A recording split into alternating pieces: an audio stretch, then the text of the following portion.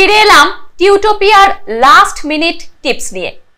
দেখো সামনেই তো উচ্চ মাধ্যমিক পরীক্ষা, তো আমরা সেই সংক্রান্তই বিভিন্ন বিষয় নিয়ে আলোচনা করছি।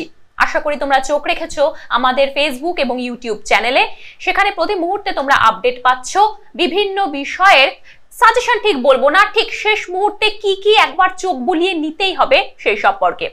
আজকে আমরা বসেছি জীববিদ্যা বা বায়োলজি, এইখান থেকে মোটামুটি তোমরা কি কি পড়বে, একেবারে ধরো পরীক্ষার আগের মুহূর্তে কোন কোন বিষয়গুলো দেখে একবার যেতেই হবে সেইগুলো নিয়ে। দেখো আগের পর্বে আমরা ইউনিট 1 এবং ইউনিট 2 এই দুটো সম্পর্কে আলোচনা শেষ করেছি। এবার সরাসরি আমরা চলে যাচ্ছি ইউনিট 3-তে, যেটা রয়েছে জীববিদ্যা এবং মানব কল্যাণ। এখান থেকে কিন্তু তোমরা 14 নম্বরের প্রশ্ন পাচ্ছ এবং এটাও একাধিক সাব ইউনিটে ভাগ রয়েছে। তো স্যারের কাছে প্রথমে জিজ্ঞেস করব, প্রথম যে ভাগটা রয়েছে চ্যাপ্টার 9, যেটা আর কি ওদের স্বাস্থ্য এবং রোগ, এখান থেকে কি কি ধরনের প্রশ্নরা পেতে পারে? তো স্বাস্থ্য এবং রোগ এই চ্যাপ্টারটাতে ঢুকবো, তার আগে একবার এই ইউনিটটা নম্বর বিভাজনটা একটু বলে দিই। শুরুতেই এখানে এমসিকিউ, দুটো এমসিকিউ আসে এই ইউনিট থেকে। বেশ, ভেরি শর্ট আনসার বেসড কোশ্চেনে একটাই কোশ্চেন আসবে তোমরা পাবে এখান থেকে। 2 নম্বরের কোশ্চেনে পাবে একটি এখান থেকে, 3 নম্বরের 3টি প্রশ্ন পাবে এখান থেকে। কিন্তু 5 নম্বরের কিন্তু কোনো কোশ্চেন এখান থেকে থাকছে না। তো টোটাল এই ইউনিটটা থেকে আমাদের থাকছে 14 মার্কস। আচ্ছা, এবার আমাদের যেটা নবম অধ্যায়, যেটার নাম হচ্ছে কি স্বাস্থ্য এবং রোগ, তো সেই অধ্যায়টায় আমরা যদি 2 নম্বরের কোশ্চেনগুলো দেখি তাহলে পরে প্রথমেই বলতে হয় অনাক্রম্যতন্ত্র কি, অনাক্রম্যতা কি। একদম সোজা প্রশ্ন, তোমরা বহুদিন ধরে এই প্রশ্ন এবং তার উত্তর পড়ে আসছো এবং এটা কিন্তু বারে বারেই এসে থাকে, ঠিক আছে। তো 2 নম্বর এবং তার সাথে 1 নম্বরের জন্য, ঠিক আছে। আচ্ছা, এবং তারপরে যেটা বলতে হয় সেটা হচ্ছে অ্যান্টিজেন কি, অথবা এই প্রশ্নটা এটাও আসতে পারে ইমিউনোজেন কি, ঠিক আছে। এর সাথে সাথে কিন্তু অবশ্যই পড়বে অ্যান্টিবডিও, অ্যান্টিবডি কি এটাও কিন্তু পড়তেই হচ্ছে। আচ্ছা, এরপরে কিছু ডিজিজের কারণ আমরা অবশ্যই জেনে যাব, মানে যার কারণে এই রোগগুলো হয়, যেমন নিউমোনিয়া পড়বে, কমন কোল্ড পড়বে, অ্যামিবিয়েসিস পড়বে, এইগুলোর কারণ কিন্তু অবশ্যই পড়ে যাবে। এই জায়গায় টাইফয়েড থেকে গত বছর আমাদের প্রশ্ন চলে এসছে, টাইফয়েডের কারণ কি, সো সেই রিলেটেড ওয়াইডাল টেস্ট কিন্তু আমাদের আসেনি, ওয়াইডাল টেস্ট কিন্তু অবশ্যই পড়ে যাবে। ওয়াইডাল টেস্ট কি সেটাও কিন্তু 2 নম্বর বা 1 নম্বরের কোশ্চেনে আসতেই পারে। আচ্ছা, এরপরে এর সঙ্গে সঙ্গে অবশ্যই এই যে রোগগুলো রয়েছে তার প্রতিরোধের উপায় কি এবং বিস্তার পদ্ধতি কি, সেটা খুব সংক্ষেপে, ঠিক আছে, 2 মার্কসের মতো করেই পড়ে যাবে, ঠিক আছে। এর সঙ্গে সঙ্গে ক্যান্সারের পোর্শন থেকে অবশ্যই যেটা বলতে হয় সেটা হচ্ছে কি, ক্যান্সার থেকে অলরেডি কোশ্চেন এসছে গত বছর, কিন্তু তার সাথে সাথে যেটা আমাদের আসেনি সেই জায়গাটা কিন্তু আমরা ছেড়ে যাব না, সেটা হচ্ছে কি মেটাস্টেসিস, খুব ইম্পর্টেন্ট। মেটাস্টেসিস কি এবং সঙ্গে ক্যান্সার কোষের বৈশিষ্ট্য কি, এটাও কিন্তু এর সঙ্গে 2 নম্বরের জন্য পড়তে পারো। আচ্ছা, এরপরে ড্রাগের অপপ্রয়োগ বলতে কি বোঝো, এটা কিন্তু খুব ইম্পর্টেন্ট প্রশ্ন। ড্রাগের অপপ্রয়োগ বলতে কি বোঝো এবং অ্যালকোহলের অপপ্রয়োগ বলতে কি বোঝো, দুটোই পৃথকভাবে 2 নম্বর কোশ্চেনের জন্য কিন্তু খুব ইম্পর্টেন্ট। আচ্ছা, এর সঙ্গে সঙ্গে অবশ্যই পড়তে হচ্ছে যেটা, সেটা হচ্ছে গিয়ে রসভিত্তিক এবং কোষভিত্তিক অনাক্রম্যতা, এর মধ্যে পার্থক্যটা ঠিক কোথায়, ঠিক আছে। সো এই কোশ্চেনটা একটু ঘুরিয়েও আসতে পারে যে টি সেল মিডিয়েটেড এবং বি সেল মিডিয়েটেড ইমিউনিটি কিভাবে তৈরি হয়, বা ইমিউনিটি বলতে কি বুঝি, 2 নম্বরের প্রশ্নের জন্য আমরা এটাই পড়বো, ইমিউনিটি বলতে কি বুঝি, টি সেল মিডিয়েটেড ইমিউনিটি বা বি সেল মিডিয়েটেড ইমিউনিটি, এবং তাদের মধ্যেকার তফাৎটা কি। তফাৎটা পড়লে বোধহয় বৈশিষ্ট্যগুলো আপনি পড়া হয়ে যায়, আলাদা করে পড়ারও প্রয়োজন পড়ে না। একদমই তাই। আচ্ছা, ক্যান্সারের জায়গা থেকে আরো একটা জিনিস কিন্তু এখানে পড়তেই হচ্ছে, সেটা হচ্ছে গিয়ে বিভিন্ন প্রকার ক্যান্সার, সেগুলো কিন্তু আমরা শর্ট কোশ্চেনের জন্য পড়ে যাব। সেটা লিউকেমিয়া হতে পারে, সেটা তোমার কার্সিনোমা হতে পারে, ঠিক আছে। তো এই ধরনের বিভিন্ন রকম যে ক্যান্সারের টাইপসগুলো রয়েছে সেগুলো কিন্তু শর্ট কোশ্চেনের জন্য আমরা পড়ে যাব 1 নম্বর কি 2 নম্বর, ঠিক আছে। এর সঙ্গে আচ্ছা এরপরে আমরা যেটা যাব সেটা হচ্ছে গিয়ে 3 নম্বরের প্রশ্নে। 3 নম্বরের প্রশ্নে প্রথমেই যেটা বলবো সেটা হচ্ছে গিয়ে অ্যান্টিজেন অ্যান্টিবডির প্রতিক্রিয়া। এটা কিন্তু সংক্ষেপে ব্যাখ্যাটা কিন্তু অবশ্যই পড়বে 3 নম্বরের কোশ্চেনের জন্য। অ্যান্টিজেন অ্যান্টিবডি কিভাবে বিক্রিয়া করে বডির মধ্যে সেই জায়গাটা কিন্তু অবশ্যই পরীক্ষার জন্য ইম্পর্টেন্ট। এবং তার সঙ্গে সঙ্গে আরও একটা যেটা খুব ইম্পর্টেন্ট কোশ্চেন সেটা হচ্ছে সক্রিয় এবং নিষ্ক্রিয় অনাক্রম্যতার পার্থক্য। খুব ইম্পর্টেন্ট, সক্রিয় এবং নিষ্ক্রিয় অনাক্রম্যতার পার্থক্য। এর সাথে অবশ্যই পড়তে হচ্ছে সেটা হচ্ছে অ্যাসকেরিয়েসিস। অ্যাসকেরিয়েসিস কিন্তু এবছরের জন্য খুব ইম্পর্টেন্ট, খুব ইম্পর্টেন্ট। অ্যাসকেরিয়েসিসের কারণ পড়বে, তার বিস্তার পদ্ধতি পড়বে, ঠিক আছে। এবং তার সঙ্গে সঙ্গে অবশ্যই কিন্তু ছাড়বে না ম্যালেরিয়া, ম্যালেরিয়ার কারণ, ম্যালেরিয়ার সংক্রমণ পদ্ধতি এবং প্রতিরোধের উপায়, ঠিক আছে। এটা কিন্তু পরীক্ষার জন্য ইম্পর্টেন্ট এবছর। তো এই দুটো প্রশ্ন কিন্তু রোগের সেকশন থেকে অ্যাসকেরিয়েসিস এবং ম্যালেরিয়া এটা কিন্তু 3 নম্বরের জন্য এবছর খুব ইম্পর্টেন্ট, ঠিক আছে। বাকি যে ডিজিজগুলোর নাম বললাম সেগুলো হয়তো 1-এর জন্য ইম্পর্টেন্ট হতে পারে বা 2-এ উদাহরণ সহ আসতে পারে, কিন্তু তার কারণ ঘুরিয়ে ফিরিয়ে এগুলোই প্রত্যেক বছর দেওয়া হয়। তার কারণ বা উপসর্গ এই ধরনের জিনিসগুলো হয়তো ছোট করে আসতে পারে 1 বা 2-এর জন্য, কিন্তু 3 নম্বরের কোশ্চেনের জন্য এই দুটো খুব ইম্পর্টেন্ট। নেক্সট যাব বিভিন্ন প্রকার অ্যান্টিবডির কাজ, সেটা IgM হোক, IgG হোক, ঠিক আছে, IgE হোক। আজকে বডিতে কোনো হঠাৎ করে কৃমির আক্রমণ হলে পরে কোন ধরনের অ্যান্টিবডি খুব বেশি পরিমাণে কাজ করছে এটা কিন্তু জানা খুব জরুরি। আবার মাতৃদেহ থেকে কোন অ্যান্টিবডিটা প্লাসেন্টার মাধ্যমে বা শিশুর দেহে মানে ভ্রূণের দেহে আসতে পারে এটা কিন্তু জানা খুব জরুরি, ছোট প্রশ্নের জন্য জানা খুব জরুরি। এবং তার সঙ্গে সঙ্গে অবশ্যই পড়বে যে পেন্টামেরিক অ্যান্টিবডি কি হতে পারে, মোনোমেরিক অ্যান্টিবডির উদাহরণ কি হতে পারে, ডাইমেরিক অ্যান্টিবডির উদাহরণ কি হতে পারে। তোমরা জানো যে গত বছর কিন্তু বড় প্রশ্ন চলে এসছে অ্যান্টিবডির গঠন থেকে, সুতরাং বড় প্রশ্ন এবছরের জন্য ইম্পর্টেন্ট নয়, কিন্তু আমরা ছোট প্রশ্নগুলো এখানে এই যে বিভিন্ন আলাদা আলাদা অ্যাঙ্গেল থেকে প্রশ্নগুলো রয়েছে বিভিন্ন সেটা পেন্টামেরিক, ডাইমেরিক বা মোনোমেরিক এর ভিত্তিতে হোক বা কাজের ভিত্তিতে হোক, এই অ্যাঙ্গেলগুলো কিন্তু আমরা ছাড়তে পারবো না। আচ্ছা, এরপরে যেটা পড়তে হচ্ছে সেটা হচ্ছে গিয়ে শর্ট কোশ্চেনের জন্য আবার 1 নম্বরের প্রশ্নের জন্য যেটা খুব ইম্পর্টেন্ট সেটা হচ্ছে গিয়ে বিভিন্ন প্রকার ড্রাগের উদাহরণ। এটা কিন্তু ঘুরিয়ে ফিরিয়ে এসেই থাকে, সেটা সিডেটিভ হোক বা উত্তেজক হোক বা হ্যালুসিনেশন তৈরিকারক হোক। তো এই রকম বিভিন্ন ধরনের যে ড্রাগগুলো রয়েছে তার কিন্তু একটা করে উদাহরণ কিন্তু পড়তেই হচ্ছে পরীক্ষার জন্য। এর সাথে অবশ্যই পড়বে এপিটোপ কি, প্যারাটোপ কি, এগুলো 1 নম্বরের প্রশ্নের জন্য খুব ইম্পর্টেন্ট। লোফার সিনড্রোম কি, খুব ইম্পর্টেন্ট, ওকে। এবং ন্যাকো, এই ন্যাকোর ফুল ফর্ম কি, ঠিক আছে। এই প্রশ্নগুলো কিন্তু 1 নম্বর এর জন্য খুব খুব খুব ইম্পর্টেন্ট। তো এর সাথেই আমরা 9 নম্বর চ্যাপ্টারটা শেষ করছি। আচ্ছা, এরপর সরাসরি চলে যাচ্ছি 10 নম্বর চ্যাপ্টারে।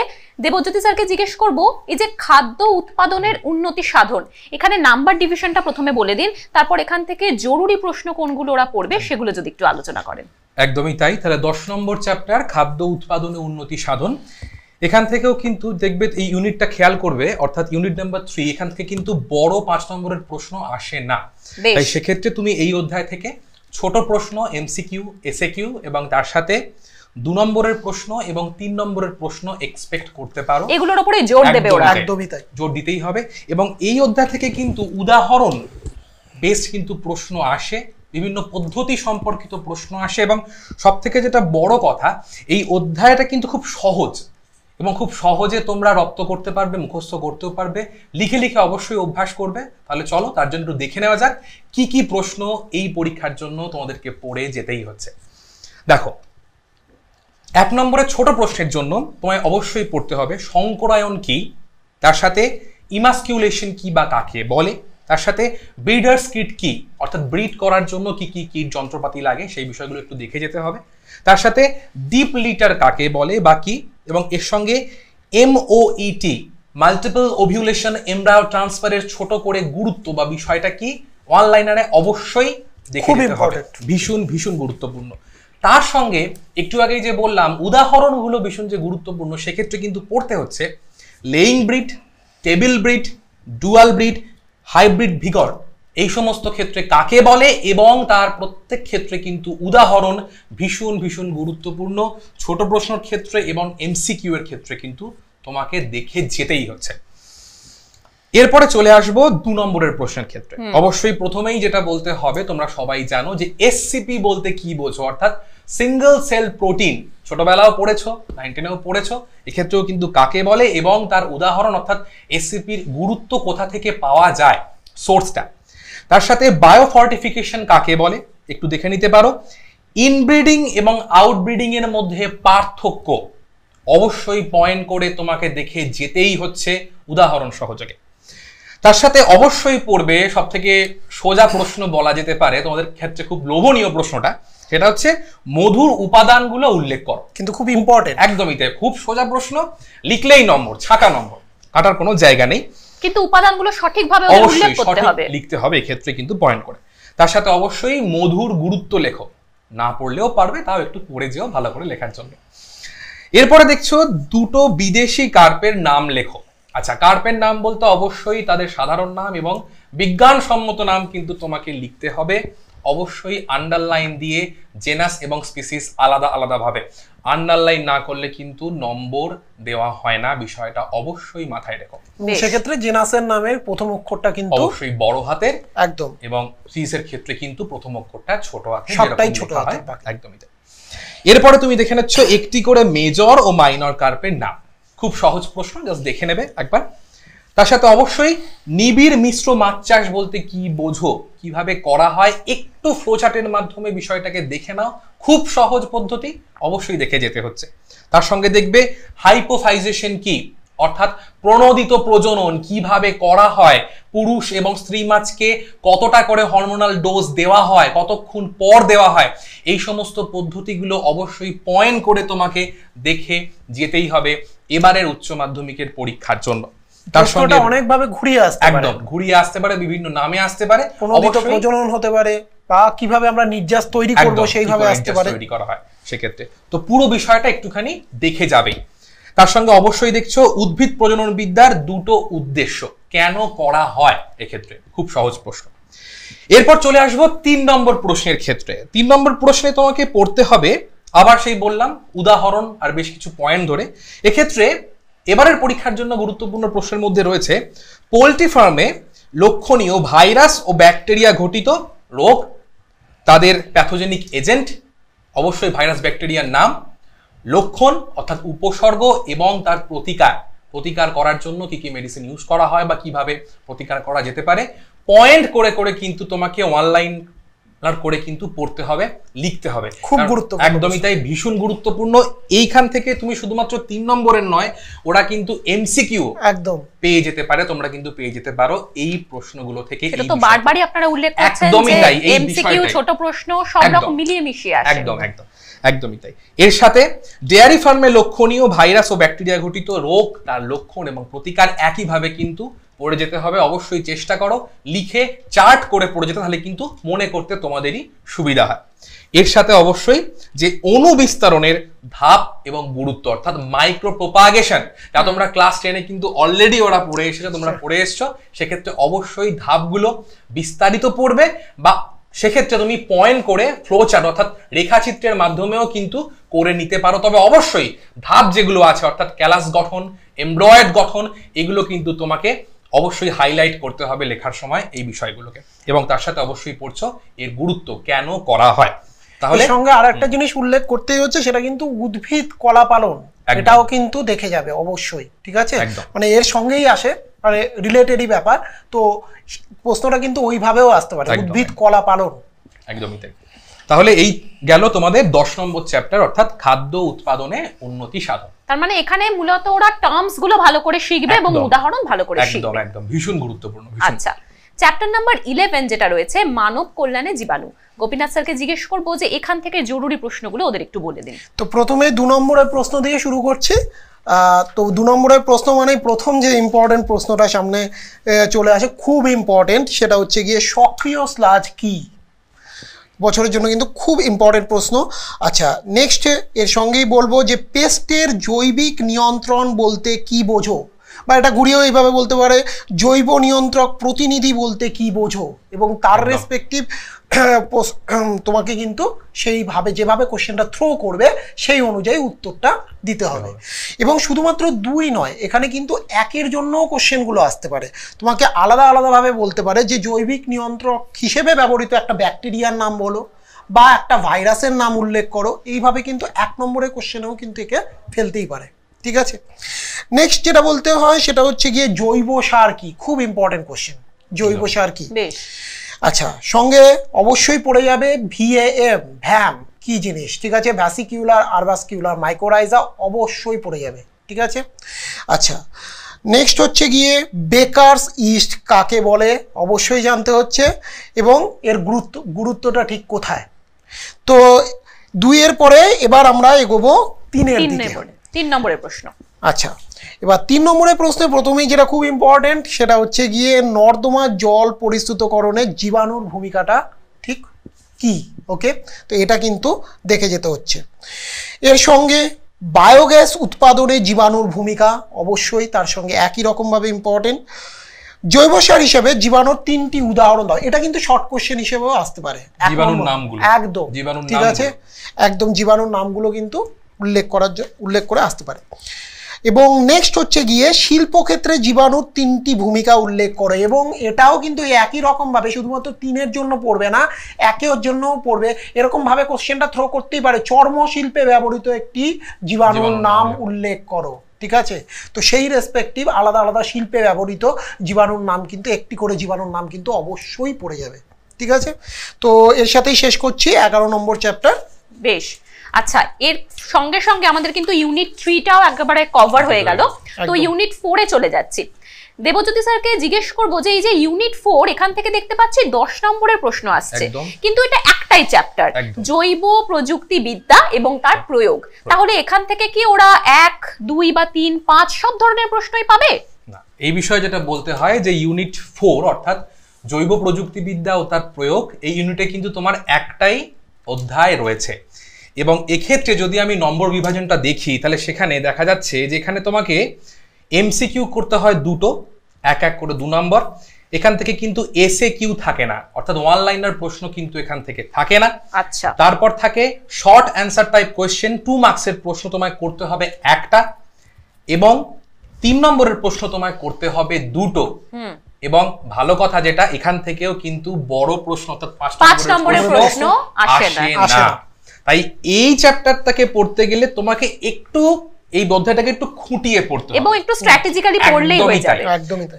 যে বিষয়গুলো আগের বছর এসেছে সেই বিষয়গুলোকে একটু ওভারলুক করে গিয়ে যেগুলো আসেনি এবং উদাহরণগুলো পদ্ধতিগুলো একটু খুঁটিয়ে ভালো করে দেখে যেতে হবে এই অধ্যায়টা থেকে। তাহলে চলো ঝটপট করে দেখে নেওয়া যাক যে এই অধ্যায় থেকে 2 নম্বরের এবং 3 নম্বরের কি কি প্রশ্ন আমরা এই বছরের পরীক্ষার জন্য তৈরি করতে পারি। দেখে নাও, প্রথমে মার্কস 2 এর ক্ষেত্রে তোমাকে পড়তে হবে টিকা হিসেবে বা সংজ্ঞা হিসেবে জিন থেরাপি, এই বিষয়টা ভীষণ গুরুত্বপূর্ণ। তার সাথে জিএমও অর্থাৎ জেনেটিক্যালি মডিফাইড অর্গানিজম, যদিও এমসিকিউ হয়তো আগের বছর চলে এসেছে, তাও এটা কিন্তু গুরুত্বপূর্ণ বিভিন্ন উদাহরণের রেসপেক্টে এই জায়গাটা। তার সাথে বিটি কটনের ব্যাকটেরিয়ার নাম, ভীষণ সোজা প্রশ্ন, সবাই জানি ব্যাসিলাস থিউরিনজেন্সিস, এটা কিন্তু পড়ে নিচ্ছ এই জায়গাটা। তার সঙ্গে দেখছো বায়োসেফটি কি এবং এর বিচার্য বিষয়, 3 থেকে 4টি বা 5টি বিচার্য বিষয় পয়েন্ট করে অবশ্যই কিন্তু ওদের দেখে যেতে হবে এই পরীক্ষার জন্য।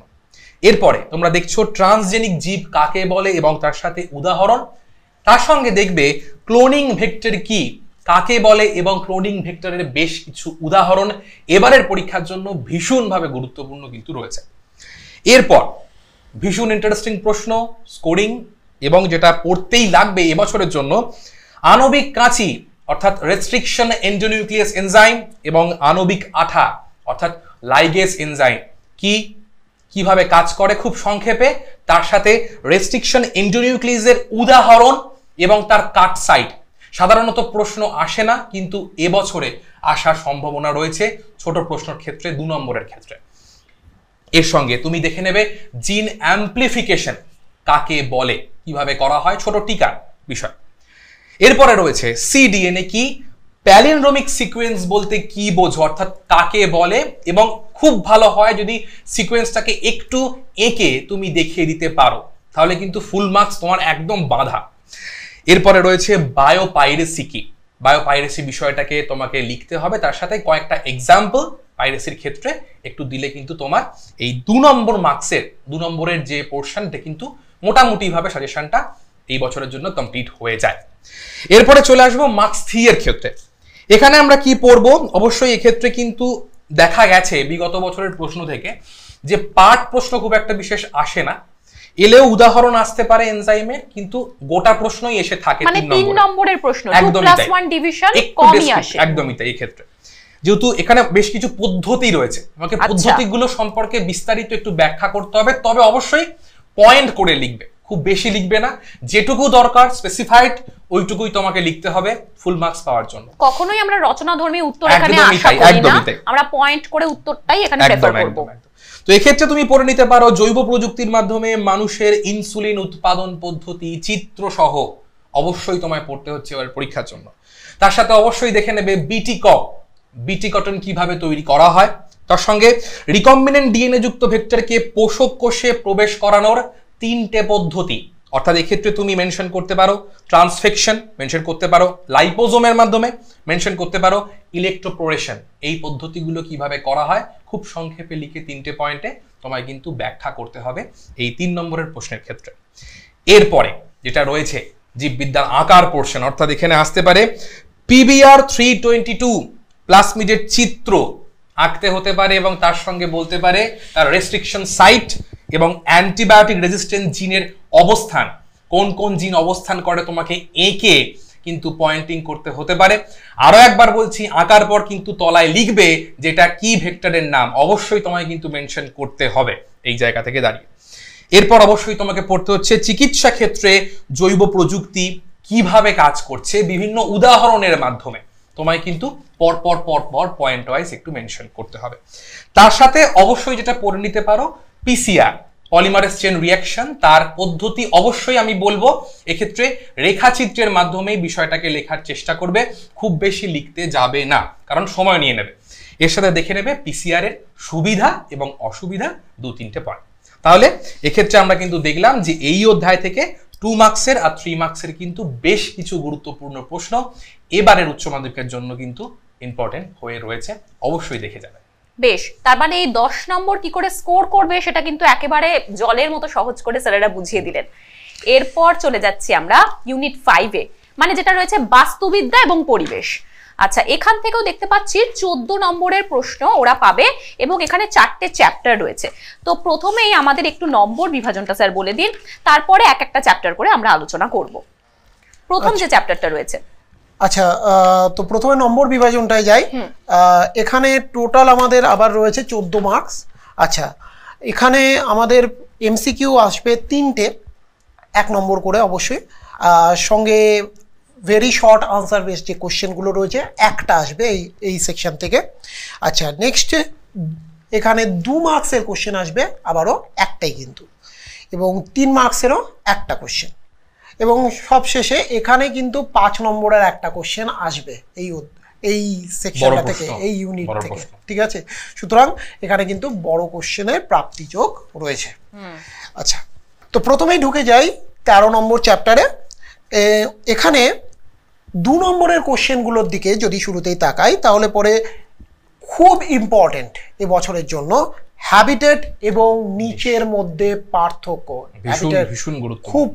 খুব ইম্পর্টেন্ট। আচ্ছা, এর সাথে সাথেই আরও একটা ইম্পর্টেন্ট কোশ্চেন হচ্ছে গিয়ে ন্যাটালিটি এবং মর্টালিটি। এই দুটোই পৃথকভাবে পড়বে, সংজ্ঞা পড়বে, তাদের তুলনা পড়বে। এই ন্যাটালিটি এবং মর্টালিটিও কিন্তু একই রকমভাবে হ্যাবিটেট এবং নিচের সঙ্গে খুব ইম্পর্টেন্ট এবছরের জন্য। এর সাথে অবশ্যই পড়বে লিটোরাল লিমনেটিক স্তর সম্পর্কে, জানবে এর সঙ্গে অসমো রেগুলেটর এবং অসমো কনফার্মার এদের উদাহরণ, এরা কি, এদের কাকে বলবো অ্যাকচুয়ালি, এবং অবশ্যই এই দুইয়ের মধ্যে পার্থক্যটা ঠিক কোথায়, এইটা কিন্তু খুব ইম্পর্টেন্ট। এর সঙ্গে পড়তে হচ্ছে হেলিওফাইট এবং সিওফাইট, এদের সংজ্ঞা এবং উদাহরণ, অবশ্যই তুলনা বা পার্থক্য কিন্তু দেখতেই হচ্ছে। এবং আরও একটা তুলনা বা পার্থক্যের জায়গা এখানে খুব ইম্পর্টেন্ট, সেটা হচ্ছে গিয়ে কমেন্সালিজম এবং অ্যামেনসালিজম। এই অধ্যায় মানে এখানে কিন্তু তুলনা বেসড বা পার্থক্য বেসড প্রশ্ন আসার সম্ভাবনা অনেকগুলো রয়েছে, ঠিক আছে, উদাহরণ সমেত সব জায়গায় কিন্তু উদাহরণ সমেত। এবং তার সঙ্গে অবশ্যই আরো একটি জায়গা উল্লেখ করতেই হয়, সেটা হচ্ছে গিয়ে পয়কিলোথার্ম এবং এন্ডোথার্ম, ঠিক আছে, এই দুইয়ের মধ্যেকার তুলনা বা পার্থক্য, ঠিক আছে। তো অবশ্যই এটাও কিন্তু উদাহরণ সহ। এর সাথে সাথে অবশ্যই আমরা বহন ক্ষমতা, ক্যারিং ক্যাপাসিটি, এটা কিন্তু অবশ্যই জেনে যাব কি। এরপরে এগোবো 3 নম্বরের দিকে। আচ্ছা, এবার 3 নম্বরের কোশ্চেনে প্রথম যেটা বলতেই হয় সেটা হচ্ছে জীবদেহে উষ্ণতার প্রভাবটা কি। অ্যাবায়োটিক ফ্যাক্টরসের তোমরা জানো প্রভাবটা এখানে রয়েছে, এবং তার সাপেক্ষে আমরা উষ্ণতার বোধ উদ্ভিদের দেহে এবং প্রাণীর দেহে, ঠিক আছে, কিভাবে তারা প্রভাব ফেলছে, উষ্ণতা প্রভাব ফেলছে, সেটা কিন্তু অবশ্যই আমরা দেখে যাব। এর সঙ্গে অ্যাডাপ্টেশনের সাপেক্ষে কিন্তু খুব ইম্পর্টেন্ট হ্যালোফাইট, এবং সঙ্গে অবশ্যই পড়বে হাইড্রোফাইট। এই হাইড্রোফাইট এবং হ্যালোফাইট কিন্তু অন্য নামেও আসতে পারে, জলজ উদ্ভিদে হাইড্রোফাইটের রেসপেক্টে এবং লবণাম্বু উদ্ভিদ হ্যালোফাইটের রেসপেক্টে, ঠিক আছে। এদের প্রত্যেকটার কিন্তু বৈশিষ্ট্য অবশ্যই পড়ে যাবে 3 নম্বরের জন্য। এরপরে আসবো পপুলেশনের গ্রোথের সাপেক্ষে কি প্রশ্ন আসছে। তো পপুলেশনের গ্রোথের সাপেক্ষে যেটা মনে হচ্ছে এবছরের জন্য ইম্পর্টেন্ট, সেটা হচ্ছে গিয়ে জে এবং এস শেপ যে গ্রোথ হচ্ছে তার প্রত্যেকটা ফেজ সহ, ঠিক আছে, এবং উদাহরণ সহ কিন্তু অবশ্যই পড়ে যাবে, ঠিক আছে। এবং বয়সের পিরামিড, যেটা আমাদের প্রি রিপ্রোডাক্টিভ, রিপ্রোডাক্টিভ এবং পোস্ট রিপ্রোডাক্টিভের রেসপেক্টে রয়েছে, এই পিরামিডটা কিন্তু অবশ্যই দেখে যাবে। 5 নম্বরের জন্য স্যার তাহলে ওরা কি কি পড়বে? হ্যাঁ, এবার শেষে আসবো 5 মার্কসের কোশ্চেনে। 5 মার্কসের কোশ্চেনে যেটা খুব ইম্পর্টেন্ট এবছরের জন্য মনে হচ্ছে, যার একটা অংশ অলরেডি 2 মার্কসের জন্য বলে এলাম, কমেন্সালিজম এবং অ্যামানসালিজমের মধ্যেকার তুলনা, ঠিক আছে। এই কোশ্চেনটা কিন্তু 2 নম্বরে না এসে আবার 5 নম্বরের জন্য আসতে পারে, ঠিক আছে। এবং সেটা কিভাবে আসতে পারে, সেখানে আসতে পারে হচ্ছে গিয়ে কমেন্সালিজম অ্যামেনসালিজম এলো না, সেই জায়গায় এলো পপুলেশনের ইন্টারাকশনের রেসপেক্টে প্রশ্ন, আন্তঃক্রিয়া সাপেক্ষে প্রশ্ন হলো। সেক্ষেত্রে তোমাকে বলে দেওয়া হলো যে কোনো 3 প্রকার বা 4 প্রকার পপুলেশনের ইন্টারাকশনে কে তুলে ধরো, উদাহরণ সহ তুলে ধরো। তো সেই জায়গার সাপেক্ষে কিন্তু এই প্রশ্নটা আসতেই পারে। একটা বড় কোশ্চেনে পার্ট কোশ্চেন হিসেবে 3 মার্কস রইলো বা 4 মার্কস রইলো সেখানে, ঠিক আছে। এবং তার সঙ্গে অবশ্যই একটা কোশ্চেন আসতে পারে কমিউনিটি কি, ঠিক আছে। এবং এই যে আন্তঃক্রিয়ার জায়গাটা, এই প্রশ্নর আন্তঃক্রিয়ার জায়গা থেকে এই প্রশ্নটাকে আরও একভাবে ঘুরিয়ে এরা প্লেস করার সম্ভাবনা রয়েছে, যেটা হচ্ছে গিয়ে কমিউনিটির 3টি করে ধনাত্মক এবং ঋণাত্মক সম্পর্ককে বা আন্তঃক্রিয়াকে তুলে ধরা। তো এটাও কিন্তু এখানে একই রকমভাবে ইম্পর্টেন্ট। যদি আমরা কমিউনিটির সাপেক্ষে বা পপুলেশনের ইন্টারাকশনের সাপেক্ষে চিন্তা করি, তাহলে কিন্তু এই প্রশ্নটা ঘুরিয়ে ফিরিয়ে বিভিন্ন রকম ভাবে আসতেই পারে, ঠিক আছে। এখানেও প্রকারগুলোকে বলে তার উদাহরণগুলোকে ওদের অবশ্যই উদাহরণ কিন্তু সব জায়গায় খুব প্রয়োজন এখানে। আচ্ছা, এরপরে আমরা চলে যাচ্ছি 14 নাম্বার চ্যাপ্টারে, তাই তো, যেটা রয়েছে আমাদের বাস্তুতন্ত্র। বাস্তুতন্ত্র থেকে দেবজ্যোতি স্যারকে জিজ্ঞেস করব যে এখান থেকে ইম্পর্টেন্ট প্রশ্ন কি কি রয়েছে। একদমই তাই। তো চলে যাব 14 নম্বর অধ্যায় অর্থাৎ বাস্তুতন্ত্র। তো এখান থেকে তুমি 2 নম্বরের প্রশ্ন, 3 নম্বরের প্রশ্ন এবং 5 নম্বরের প্রশ্ন, 3 ধরনের প্রশ্নই তৈরি করবে, এক্সপেক্ট করতে পারো এখান থেকে। তো এক্ষেত্রে প্রথমেই যদি 2 নম্বরের প্রশ্নের দিকে একটু চোখ রাখি, সেক্ষেত্রে তোমাদেরকে আমরা বলবো যে বাস্তুতন্ত্র কি বিষয়টা একটু দেখে নিও, খুব সহজ, ছোটবেলা থেকেই পড়ে এসেছো, বিষয়টা দেখবে। তার সাথে সিনিকোলজি পোর্শনটা কিন্তু পড়বে। কেন পড়তে বলছি, কারণ আগের বছরে এমসিকিউতে কিন্তু অটিকোলজিটা চলে এসেছিল, সেক্ষেত্রে এবছরে কিন্তু সিনিকোলজিটা যেমন ইম্পর্টেন্ট, তার সাথে কিন্তু যে পার্থক্য সিনিকোলজি অটিকোলজি, এই পার্থক্যটাও কিন্তু ভীষণ ভীষণ গুরুত্বপূর্ণ এই বছরের বায়োলজির জন্য। এর সাথে পড়ছো মাইক্রো কনজিউমার কারা, উৎপাদনশীলতা বলতে কি বোঝো, বিয়োজন কি, প্রত্যেকটার সংজ্ঞা পড়ছো, তার 1 লাইন কি 2 লাইনের ব্যাখ্যা দেখে নিচ্ছ, উদাহরণ দিচ্ছ একদম সহজ করে। এর সঙ্গে যেটা পড়তেই হবে, এনপিপি এবং জিপিপি কি, ভীষণ গুরুত্বপূর্ণ এই বছরের জন্য। নেট প্রাইমারি প্রোডাক্টিভিটি অর্থাৎ এনপিপি এবং গ্রস প্রাইমারি প্রোডাক্টিভিটি অর্থাৎ জিপিপি, এবং এই দুজনের মধ্যে কানেকশনটা কোথায়, এটা কিন্তু ভীষণ ভীষণ ভাবে জিজ্ঞেস করে পরীক্ষায়, তাই এই বিষয়টা তোমাকে দেখে যেতেই হচ্ছে। তার সঙ্গে গ্রেজিং এবং ডেট্রিটাস খাদ্য শৃঙ্খল, ফুড চেনগুলোর উদাহরণ দেখে নেবে, কোথায় কোথায় তোমরা দেখতে পাও, এবং অবশ্যই এই খাদ্য শৃঙ্খলটাকে ব্যাখ্যা করতে গেলে তোমরা চেষ্টা করবে রেখাচিত্রের মাধ্যমে বিষয়টাকে একটু ব্যাখ্যা করে দিতে, তাহলে কিন্তু যারা খাতা দেখছেন তাদের কিন্তু বুঝতেও সুবিধা হয় এবং তোমার লিখতে কিন্তু সময়টাও কম লাগে এক্ষেত্রে। তার সঙ্গে পড়ছো বাস্তুতান্ত্রিক পর্যায়ক্রম অর্থাৎ ইকোলজিক্যাল সাকসেশন, এই বিষয়টা অর্থাৎ ক্রমগুলো কি কি আছে, ছোট প্রশ্নের জন্য একটু জায়গাটাকে দেখে নেবে, তবে এটা কিন্তু তোমাকে বড় প্রশ্নের জন্য পড়তে হবে, সেই বিষয়ে আমি আসছি। এরপরে দেখে নেবে উল্টোনো পিরামিড কোন ক্ষেত্রে দেখা যায়, এবং তার সাথে অবশ্যই পড়বে কোন পিরামিড উল্টোনো হয় না, অর্থাৎ সোজা পিরামিড কোনটা হয়, অবশ্যই শক্তি পিরামিড। বাস্তুতন্ত্রে শক্তি প্রবাহের পিরামিড কিন্তু কখনোই উল্টোনো হয় না, এই উদাহরণ তোমায় কিন্তু দেখতেই হচ্ছে। এরপর চলে আসবো 3 নম্বরের প্রশ্নের ক্ষেত্রে। এখানে তোমাকে পড়তেই হবে যেটা এই বছরের জন্য, সেটা হচ্ছে ফসফরাস চক্র, ভীষণ গুরুত্বপূর্ণ এই বছরের পরীক্ষার জন্য। তার সঙ্গে অবশ্যই ওরা কিন্তু কার্বন চক্রটাও দেখে নিতে পারে, একটু দেখে যাও। তার সঙ্গে বাস্তুতন্ত্রে শক্তি প্রবাহের বৈশিষ্ট্যগুলো তোমায় কিন্তু দেখে যেতেই হচ্ছে, অবশ্যই দেখে যাবে, এই বছর প্রশ্ন আসার সম্ভাবনা কিন্তু প্রবল। এরপর আমরা চলে আসব 5 নম্বরের প্রশ্নে। এখানে তোমাকে পড়তে হবে 5 নম্বরের ক্ষেত্রে বাস্তুতন্ত্রের শক্তি প্রবাহের বর্ণনা, অর্থাৎ যেটা বলছিলেন সিঙ্গেল চ্যানেল কিভাবে যায় এবং ডাবল চ্যানেল অর্থাৎ ওয়াই শেপড, এই দুটো কিন্তু তোমাকে একটু ছবি সহ পেন ড্র করে বা পেন্সিল ড্র করে তোমায় কিন্তু ছবি সহ জিনিসটাকে ব্যাখ্যা করতে হবে, এই দুটো পার্টে থাকবে 5-এর ক্ষেত্রে। তার সঙ্গে অবশ্যই পড়ে নিচ্ছ যেটা বলছিলাম বাস্তুতান্ত্রিক পর্যায়ক্রমের ধাপ বা পদ্ধতিগুলো, এই যে ইকোলজিক্যাল সাকসেশন বা বাস্তুতান্ত্রিক পর্যায়ক্রমের ধাপগুলো পরপর কি আছে, সেই ধাপের নাম এবং সেই নাম ধরে প্রত্যেকটা ধাপের সংক্ষিপ্ত বিবরণ, 1 লাইনার কি 2 লাইনার, এই বিষয়গুলো তোমায় কিন্তু মেনশন করতেই হচ্ছে বড় প্রশ্নের ক্ষেত্রে, ভীষণ গুরুত্বপূর্ণ এবারের জন্য। তার সঙ্গে পার্ট প্রশ্নের ক্ষেত্রে 5-এর তুমি দেখতে পারো সিরির বিষয়, অর্থাৎ এক্ষেত্রে জেরো সিরি কি বা হাইড্রো সিরি কি, এই পার্ট কোয়েশ্চেন তোমায় কিন্তু পড়ে যেতে হবে এই বছরের উচ্চ মাধ্যমিক পরীক্ষার জন্য। আর এখানেই কিন্তু মোটামুটি ভাবে কবিনাথ স্যার তাহলে 5 মার্কস আমরা এন্ড করতে পারি, একদমই তাই। চ্যাপ্টার 14 কিন্তু আমাদের কমপ্লিট হলো সাজেশন। আচ্ছা, এর পরে রয়েছে আর মাত্র 2টো চ্যাপ্টার বাকি। চ্যাপ্টার নাম্বার 15-এ রয়েছে জীব বৈচিত্র্য এবং তার সংরক্ষণ। আচ্ছা স্যারকে জিজ্ঞেস করছি যে জীব বৈচিত্র্য এবং তার সংরক্ষণ, এখান থেকে কি ছোট প্রশ্নই বেশি আসে নাকি বড় প্রশ্নও আসতে পারে? না, এখান থেকে 2, 3, 1 এর আসার সম্ভাবনা সব থেকে বেশি। আচ্ছা, তো আমরা প্রথমে যদি 1 নম্বরের প্রশ্নগুলোর দিকে তাকাই, সেখানে শুরুতেই বলবো একদম সোজা একটা প্রশ্ন, সেটা হচ্ছে জীব বৈচিত্র্যটা কি। এটা কিন্তু খুব সোজা প্রশ্ন, কিন্তু অবশ্যই ইম্পর্টেন্ট পরীক্ষার জন্য। এর সঙ্গে একটা প্রশ্ন খুব ইম্পর্টেন্ট, যেটা হচ্ছে ক্রায়ো সংরক্ষণ, ক্রায়ো প্রিজার্ভেশন কি জিনিস, ঠিক আছে। এবং তার সঙ্গে অবশ্যই পড়ে রাখবো যেটা ভেরি ভেরি ইম্পর্টেন্ট ডাক দিয়ে, যেটা হচ্ছে হটস্পট কি, জীববৈচিত্র্যের হটস্পট কি।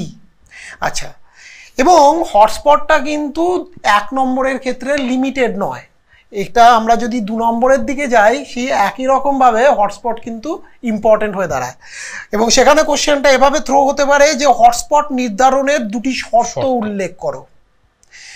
আচ্ছা, এর সঙ্গে সঙ্গে আরও কিছু 2 নম্বরের প্রশ্ন যদি আমরা এখান থেকে দেখতে যাই তাহলে পরে অবশ্যই বলতে হয় বিলুপ্ত প্রজাতি বলতে কি বোঝো, বা বিলুপ্ত প্রায় প্রজাতি বলতে কি বোঝো। তো এই ধরনের প্রজাতি এবং তা কি এবং তার উদাহরণটা কি, ঠিক এটা কিন্তু 2টো করে উদাহরণ অ্যাটলিস্ট দেখে যেতেই হবে। এর সঙ্গে সঙ্গে অবশ্যই বলবো ইনসিটু সংরক্ষণ কি জিনিস এবং উদাহরণ কি। অবশ্যই উদাহরণটা কিন্তু উদাহরণ ছাড়া আসলে এগুলো ইনকমপ্লিট। একদম একদম। এরপরে বায়োস্ফিয়ার রিজার্ভ কি অবশ্যই জানতে হচ্ছে, অভয়ারণ্য এবং জাতীয় উদ্যান এই দুটোর কম্প্যারিজন আসতেই পারে বা পার্থক্য হিসেবেও আসতে পারে, ঠিক আছে।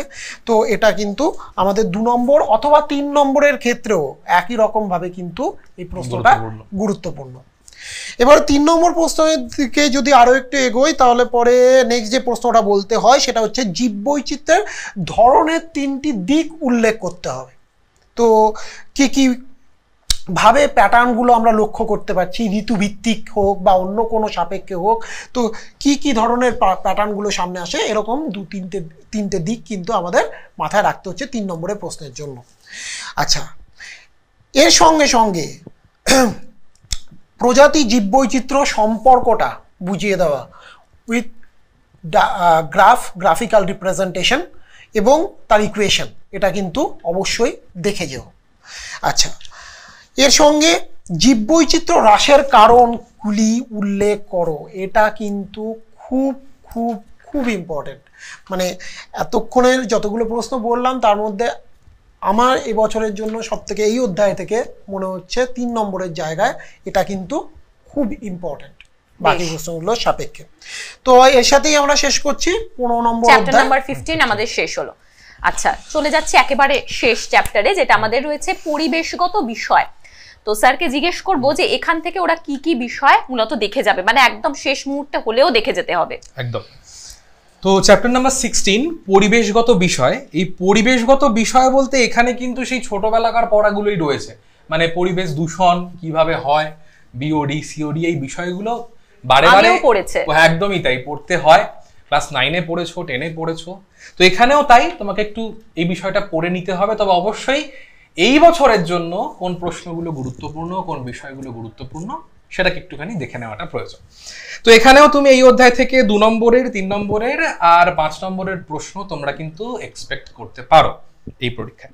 তো প্রথমেই সেক্ষেত্রে যদি 2 নম্বরের প্রশ্নের দিকে চোখ রাখি তাহলে সেক্ষেত্রে তোমরা অবশ্যই দেখবে বিওডি কি। খুব সহজ প্রশ্ন, বায়োলজিক্যাল অক্সিজেন ডিমান্ড। একবার তো পড়েইছো ছোটবেলায়, আবার পড়বে, উদাহরণ সহযোগে পড়বে এবং স্পেসিফিক ভাবে পড়বে। খুব বেশি কিন্তু লিখতে যাবে না। এটা কিন্তু দেখা গেছে যে অনেকেই ভুল করো যে অনেকটা লিখে ফেলো বিওডি বোঝাতে গেলে, তা কিন্তু করা যাবে না। খুব স্পেসিফিক্যালি ছোট করে লেখার চেষ্টা করবে, দরকার হলে লিখে প্র্যাকটিস করে নাও। এরপরে পড়তে হবে তোমাকে যে জৈব বিবর্ধন অর্থাৎ বায়োম্যাগনিফিকেশন, খুব ইম্পর্টেন্ট, ভীষণ ইম্পর্টেন্ট। একটা উদাহরণ সহযোগে, উদাহরণ কিন্তু তোমরা চাইলে ফ্লোচার্ট দিয়েও কিন্তু দেখাতে পারো এবং দেখাতে হবে অবশ্যই। এক্ষেত্রে ওজোন গহ্বর কি, ওজোন হোল কি, জানো কি কারণে ওজোন হোল হয়, সেই বিষয়টা দেখে নেবে, তার কারণ এবং তার ফলাফলটা কিন্তু দেখতে হচ্ছে। তার সঙ্গে কঠিন বর্জ্য নিয়ন্ত্রণের 2টি পদ্ধতি, কোন কোন পদ্ধতিতে নিয়ন্ত্রণ করা সম্ভব ছোট করে একটু তোমাকে দেখে নিতে হবে। এটা কিন্তু 2 নম্বরের ক্ষেত্রে না এসে আবার 3 নম্বরের প্রশ্ন কিন্তু আসতে পারে, এবং সেক্ষেত্রে 3 নম্বরের প্রশ্নে কিন্তু পার্ট প্রশ্ন আসতে পারে। অর্থাৎ এক্ষেত্রে ধরো তোমাকে পাঞ্চ করে দিতে পারে যে গৌণ বায়ু দূষক এর উদাহরণ একটা কিন্তু দিয়ে দেওয়ার সম্ভাবনা রয়েছে এই অধ্যায় থেকে বিশেষ করে। এরপর অবশ্যই পড়ছো সাইলেন্ট ভ্যালি আন্দোলন কি, ছোট করে এই বিষয় থেকে ছোট প্রশ্ন আসে, অবশ্যই দেখে নেবে। যদিও বা আগের বছর 2022-এ সাইলেন্ট ভ্যালি এবং সুন্দরলাল বহুগুণা এটা কিন্তু এমসিকিউতে ওদের চলে এসেছে, তোমাদের চলে এসেছে। তাই এক্ষেত্রে তুমি কিন্তু 2 নম্বরের জন্য একটু দেখে যেতে পারো কারা করেছিলেন এবং তার গুরুত্বটা একটু দেখে নেবে। তার সাথে ডিজিএসএম অর্থাৎ দাসলী গ্রাম স্বরাজ্য মণ্ডল, এই বিষয়টা কিভাবে হয়েছিল, গাছ কাটার জন্য কিভাবে প্রতিবাদ করা হয়েছিল, বিষয়টিকে একটুখানি দেখে নেবে। আবার বারে বারে বলা, বিষয়টা কিন্তু অনেকটা গল্প লেখার মতো, কিন্তু বেশি লিখতে যাবে না, টু দি পয়েন্ট অ্যান্সার করবে, এবং লিখে লাভও নেই, সেক্ষেত্রে শুধু সময় নষ্ট। এরপর চলে যাব 3 নম্বরের প্রশ্নে। এখানে তুমি এক্সপেক্ট করতে পারো যে তেজস্ক্রিয় বর্জ্য ব্যবস্থাপনার ব্যাখ্যা করো। কিভাবে এই ব্যবস্থাপনাগুলো করা হয়, তার স্টেপগুলো কি, এগুলো তোমাকে একটু মেনশন করতে হবে 3 নম্বরের প্রশ্নের জন্য। তার সাথে ওজন গহ্বর সৃষ্টির কারণ, যেটা আগেই বলে এলাম, এবং তার প্রভাব, ভীষণ সোজা প্রশ্ন, এবং এই সোজা প্রশ্নের কিন্তু উত্তর লিখতে হবে পয়েন্ট করে, তবেই কিন্তু সময়ের মধ্যে অ্যান্সার লিখে শেষ করতে পারছো। তার সাথে লিখবে যেটা, অর্থাৎ তার সাথে যেটা থাকবে প্রশ্ন, ভীষণ সোজা প্রশ্ন, আরেকটা প্রশ্ন, যে অরণ্য নিধনের কারণগুলো উল্লেখ করো। কেন বনাঞ্চল ধ্বংস করা হচ্ছে আমরা সবাই জানি, পয়েন্ট করে দেখে নাও। তার সাথে অবশ্যই পারলে একটু ফলাফলটাও দেখে নিতে পারো, চাইলে ক্ষতি নেই। এবার চলে আসবো 5 নম্বরের প্রশ্নে। এখানে কি পড়বে? প্রথমেই বলেছিলাম ভীষণ সহজ চ্যাপ্টার, কি পড়তে পারছো বা দেখে যেতে হবে। জলদূষণের কারণ, প্রভাব এবং নিয়ন্ত্রণ পদ্ধতি। একদম লিখে আজকে থেকে প্র্যাকটিস করে নাও, আসতেই পারে, ভীষণ সম্ভাবনা কিন্তু প্রবল এবারের পরীক্ষায়। তার সঙ্গে গ্রিন হাউস গ্যাস কি পড়বে, তার উদাহরণগুলো পড়বে, তার সঙ্গে তার এফেক্ট অর্থাৎ বিশ্ব উষ্ণায়ন কি, বিষয়টাকে দেখে যাচ্ছ, এবং অবশ্যই বিশ্ব উষ্ণায়নের তাৎপর্য, ফলাফল, বিষয়গুলো কি, কিভাবে কমানো যেতে পারে, এই বিষয়টা কিন্তু তোমাকে অবশ্যই দেখে যেতে হবে এই অধ্যায় থেকে, কারণ এই প্রশ্নগুলো ভীষণ ভীষণ গুরুত্বপূর্ণ। আর এরপরেই কিন্তু আমরা শেষ করে ফেললাম আমাদের লাস্ট চ্যাপ্টার, অর্থাৎ 16 নম্বর যে চ্যাপ্টার, পরিবেশগত বিষয়। একদমই তাই, এই পুরো চ্যাপ্টারটার সাজেশনটাকে। আচ্ছা দেখো, সেই সঙ্গে কিন্তু আমাদের জীববিদ্যা বা বায়োলজি সম্পর্কে মোটামুটি সবকটা ইউনিট ধরে একেবারে ধরে ধরে স্যারেরা তোমাদের বলে দিলেন যে কি কি পড়বে। আশা করি টিউটোপিয়ার এই লাস্ট মিনিট টিপস তোমাদের ভীষণ কাজে লাগবে, তোমরা ভীষণ ভীষণ উপকৃত হবে এর সাহায্যে। তোমাদের পরীক্ষার জন্য রইল এক রাশ শুভেচ্ছা। ভালো করে প্রস্তুতি নাও, মন দিয়ে পড়ো, কনফিডেন্স রাখো, পরীক্ষা ভালো হবেই। টিউটোপিয়া তোমাদের সঙ্গে রয়েছে এবং থাকবে। শেষ করছি আমাদের আজকের এই আলোচনা, সঙ্গে থেকো।